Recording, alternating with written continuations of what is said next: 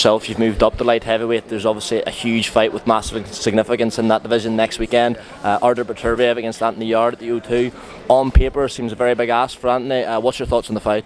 Yeah, on paper it is. It's a very big ask, but I've come from someone who wants to fight the winner, who's next in line to fight the winner.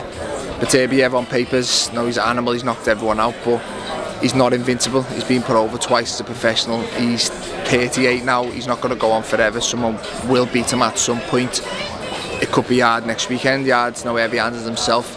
You've got to give him a chance in that fight, but as until now, I think Beterbiev's yet to show signs of age, and he looked good last time out against Joe Smith. So, with saying that, you've got to put him the favourite, but I don't believe it's as a foregone conclusion as some people make out, but he definitely is the favourite for me.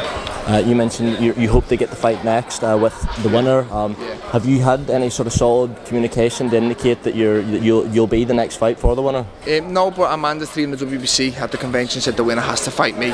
If you want to do any sort of unification, then it has to go through me first. But I think the WBC have banned Russians from fighting for the belt anyway, which rules the Bivol fight out anyway. So I think the winner of that fight must face me. So I'm in a good position. I'm hoping to fight. In the meantime, stay active and make sure the best version of me turns up when I do fight the winner. And out of fight, I fully believe I can win. I believe I can beat anyone in the world, and I believe I'm in the best form of my career at the minute, and I want to put that to use. And if the time to ever do it, it's now. I don't think anyone would be any doubt that you versus either Anthony Yarde or Beterbiev would be a serious fight to watch. Hopefully we do see it. Callum, appreciate you giving us a bit of your time, mate. Enjoy the rest of the fight week. Thanks. Thank you, mate. All the best, Callum. Nice one.